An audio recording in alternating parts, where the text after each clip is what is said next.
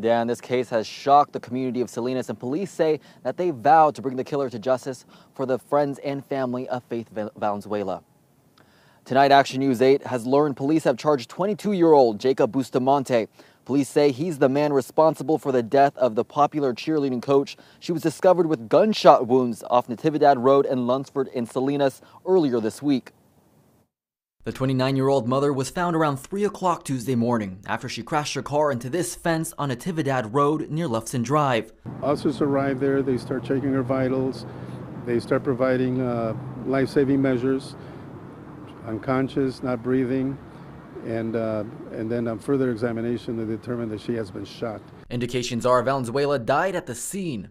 Valenzuela, an Alvarez graduate, had just joined the Eagle cheer team 4 months ago and was planning on going with the team next week to a cheer camp at Disneyland. The superintendent of the Salinas Union High School District, Dan Burns, calling Valenzuela's murder a tragedy for the family, students, and community. We are told that it was earlier today, Salinas police, along with the Violence Suppression Task Force, located Bustamante and took him into custody. He's currently being held here at the Monterey County Jail.